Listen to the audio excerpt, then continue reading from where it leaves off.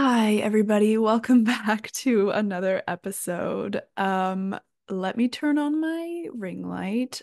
I'm praying that it works. Okay, it's working so far. I just had about 30 minutes of technical difficulties. I was literally fighting with my microphone and my lights and my computer, and I'm also running off of like 4 hours of sleep. So I might have cried a little bit. Don't judge me. I'm not talking real tears. I just had a few little tears in my eyes because I was getting very frustrated and I thought that I wasn't going to be able to record my podcast today. But we're here now. Um, Okay, a few things to address. My ring light might stop working.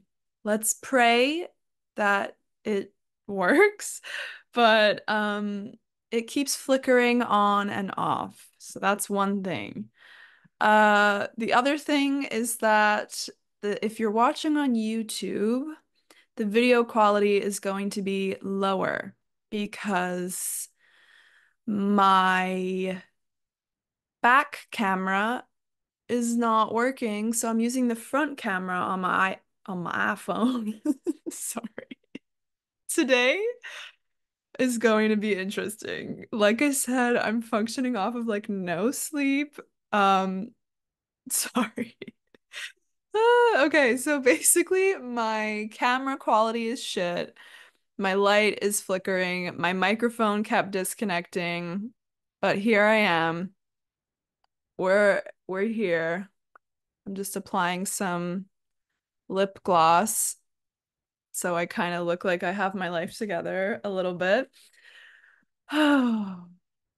Days like these that test your patience really show you how well you're doing mentally. And I got my answer today. The answer is not very well if I cried about my camera not working, but that's okay. I already knew I wasn't doing great. No, I'm just kidding. I am doing okay. So let's just get into our topic today because I've already been here for 30 minutes fighting with my technology. So, I hope you guys are having a better day than I am. Today, we've got a really cool topic. I'm excited about it. I hope that it will be a kind of a fun episode, but also still very educational. I recently got some feedback from a listener whose opinion I trust and value. And he told me that I talk a little bit quickly in these, and he's right. He likes that I talk fast because, it's natural English, but I am aware that I have students of all different levels. And a lot of my episodes are graded at C1, C2 level. And it's not so much about the language. I think it's more about the speed at which I talk. So I'm going to try and talk a lot more slowly and clearly for you today, so that we can grade this podcast at like a B1, B2 level. So I always appreciate your feedback. I'm always open to it. And if you want to send me any feedback, like you can email me, you can comment on the videos. Um, yeah, I'm always open to feedback and I really appreciate it. So today we are going to dive into the world of idioms. Those quirky phrases that often leave you scratching your head in confusion and kind of saying, like, what? Because idioms are expressions which are not always clear. They don't sound like what they mean.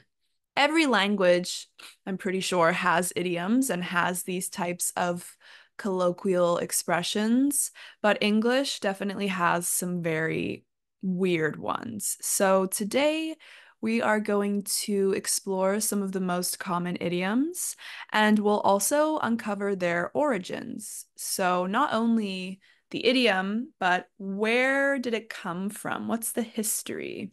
So let's get started. Sorry, just taking a sip of my water. Oh, you guys, I'm getting nervous because my ring light is flickering. I think it's, I think it's something to do with the connection of the USB port. I think I just fixed it. All right. Fingers crossed that I did just fix the light problem. Please, God, universe, whoever is up there, please let my technology work because I do not have the mental capacity to deal with technological problems today. Amen. Okay. So, what are idioms? I kind of just briefly explained, but let me explain in a little bit more detail. Idioms are phrases where the meanings are not always obvious just by looking at the individual words. They add color and character to a language, but they can also be quite confusing. So let's start with a classic. Let's break the ice with the idiom break the ice. So, have you ever been in a situation where things felt a little tense or awkward, and somebody told a joke or shared a story, and suddenly everyone was laughing and chatting and a lot more comfortable? This is what we call breaking the ice. It means to initiate in conversation in a social setting, and it makes people feel more comfortable. So, especially when you join a new team or like a new job or a new class, a lot of the times I will do ice-breaking activities with my students. And it will be something silly like a game or a talking activity. You just basically want to do something where students feel more comfortable and can engage with each other in a natural way. So those are called icebreakers. So, what's the origin of this idiom? The origin is quite literal. In the past, when ships traveled in cold climates, they would sometimes get stuck in big sheets of ice. Smaller ships, known as icebreakers, would come to the rescue of the bigger ships by breaking the ice and clearing a path so that the larger ships could continue on their journey. Similarly, when someone breaks the ice in a social setting, they are kind of clearing the path for a more comfortable interaction. Let's have a look at our second idiom, to spill the beans. Spill the beans. It means to reveal a secret, often accidentally. Imagine you're planning a surprise party for your friend, and somebody slips up and tells the guest of honor, the person who the party is for. Oops, they have just spilled the beans. So, spilling the beans means revealing a secret by a mistake. The origin of this idiom is a little bit murky. Murky means unclear, but one popular theory of the origin traces back to ancient Greece. In ancient Greek voting systems, beans were used as a method of secret voting. I think this is so cool and interesting. White beans meant yes, and black beans meant no. If someone spilled the beans, they would reveal the outcome of the vote prematurely. Quite a blunder, right? Quite a mistake. So I think that's really interesting. And I'm learning for the first time where all of these idioms come from because as a native English speaker, You use idioms and expressions all the time, but you don't know where they come from, right? So this is fun for me too. All right, number three, to bite the bullet. So, this idiom means to endure a painful or unpleasant situation with courage, with bravery. For example, if you have to go to the dentist and you're really scared, you might just have to bite the bullet and get it over with, get it done, go to the dentist and just do it. Just bite the bullet. So, the origin of this phrase comes from battlefield surgeries in the past. So, when soldiers got injured on the battlefield in war, before anesthesia, soldiers would quite literally bite down on a bullet with their teeth to cope with the pain during surgery. It was a way to endure the pain without screaming. So today, thankfully, we have better pain management techniques, but the phrase bite the bullet has stuck around. Number four is a slightly morbid one, a little dark one. It's to kick the bucket. To kick the bucket is a colloquial way to say that someone has unfortunately died. You might hear it in a less formal context. It's not really polite. It's very informal, so you might hear it in movies or casual conversation with friends. The origin of this phrase is debated. It's a little bit controversial. One theory suggests that it comes from the method of execution, where a person stands on a bucket with a noose, a rope around their neck, and when the bucket is kicked away from under their feet, well, you get the picture. They hang from their neck and they die. Another theory involves a different use of the word bucket, referring to a beam from which animals were hung up to be slaughtered, to be killed. The animal would kick the beam or the bucket during the process. So either way, it's both, all the meanings of kick the bucket are linked to death. That's where the origin comes, that's where the origin is. So, it's easy to see why that phrase took on the meaning that it has today. All right, number five, let the cat out of the bag.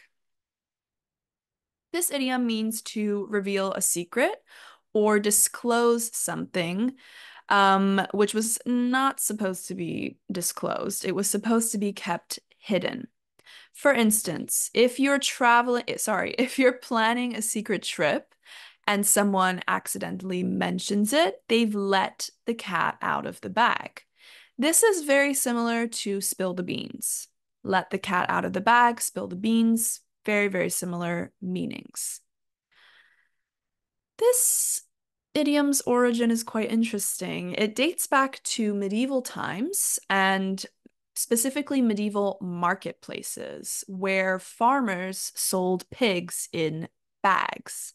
Sometimes unscrupulous sellers, that means like dishonest, would substitute a cat for the pig. And so they were trying to trick people and sell them a cat, which is obviously much like cheaper, I guess, rather than a pig. So if the cat was let out of the bag, their trick was revealed. So that is why letting the cat out of the bag became synonymous with revealing a hidden truth. Number six, I think this is quite a common one. And these are all common ones. That's the whole point of this podcast episode, by the way. It is to have a look at some of the most commonly used idioms. And this is a very common one. This is to be under the weather. Have you ever felt like just a little bit sick or not really yourself? You might say that you're under the weather. This idiom means feeling ill or unwell, but you're not like super, super deathly ill. You're just a little bit under the weather. The origin of this phrase is nautical, meaning it comes from ships. When sailors were sick, they would be sent below deck like on the bottom floor of the ship, away from the harsh, severe weather that was on the top deck, which was exposed, to the elements. So being literally under the weather meant being sheltered from the storm above, much like feeling unwell keeps you from taking part in normal activities. I thought that origin was quite interesting. Number 7 is to cost an arm and a leg. If something is very expensive, you might say it costs an arm and a leg. This idiom emphasizes the high price of an item or service. Like if you literally have to cut off your arm or your leg in order to afford something, obviously that is a very high price. This phrase is believed to have come from the world of art. In the past, when portraits were commissioned, the cost would increase with the number of limbs included. So, like if you were having a full body picture painted, the price would be more expensive. If you were just having like a shoulder up picture painted, the price would be much cheaper. So yeah, I think that's kind of funny. Cost an arm and a leg. The more limbs are in the painting, the more expensive it would be to paint. Number 8 is to hit the nail on the head. When someone is exactly right about something, you might say they've hit the nail on the head. It means that they have precisely identified an issue. The phrase comes from a quite literal origin. It comes from carpentry, which is working with wood, where hitting the nail squarely directly on the head ensures that it is driven straight into the wood. Similarly, in conversation, hitting the nail on the head means making a precise and accurate statement. Number 9 is one of my personal favorites because it involves food. It is a piece of cake. If something is very easy to do, you might say, oh, it's a piece of cake. This idiom suggests simplicity and ease. Where does this come from, though? We think it comes from the 19th century American tradition of cakewalks.